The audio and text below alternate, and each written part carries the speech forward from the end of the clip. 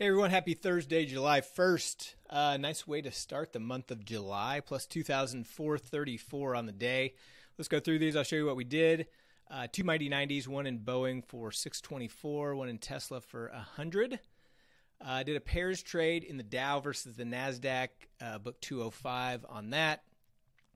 And then on the runners, three trades. AMC, my first trade of the day, loser minus 390. Amazon plus 740. And my biggest winner, Roblox, plus 1155. So let's take a look at these.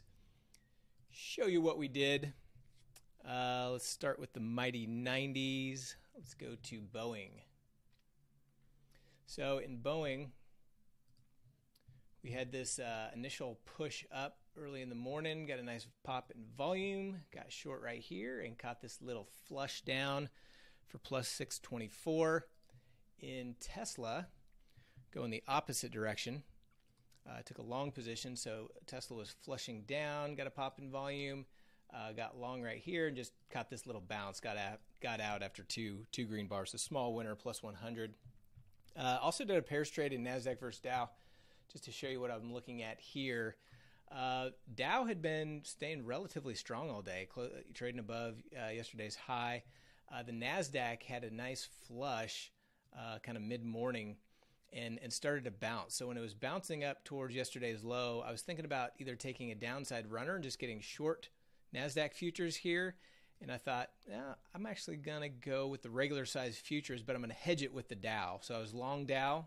So I was looking for Dow to kind of stay steady to higher, and I was looking for the NASDAQ to fall over, and that's what happened.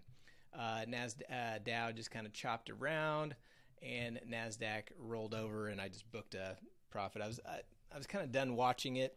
You know, if I do the micros, I don't necessarily have to babysit it as much, but with the full-size futures, that P&L was still fluctuating quite a bit, even though I was quote-unquote hedged with the Dow. So just took a $205 profit out of that one. That was my last trade of the day, so I was done. And then on the runners, let's go to AMC. This was actually my first trade of the day.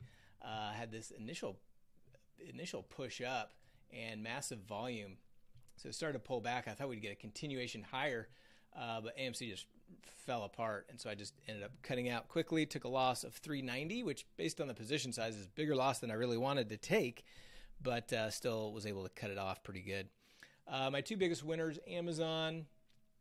Took a nice downside runner in Amazon. After the market started getting weak, Amazon broke through the lows of the day. When it bounced up to unchanged, I got short right here. Caught a little heat for about 5 minutes, and then finally rolled over, took off half here, and then let this thing run. Took off my last half down there for plus 740. And then my biggest winner, Roblox. Roblox had a nice little downside run for me.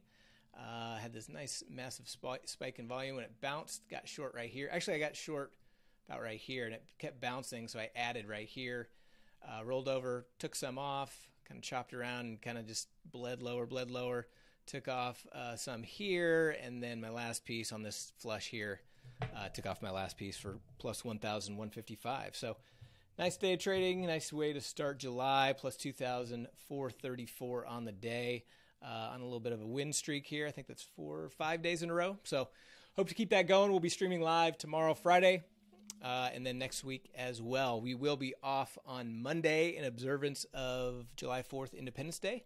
But otherwise, Tuesday, Wednesday, Thursday, and Friday next week, we will be streaming live as well. See you then.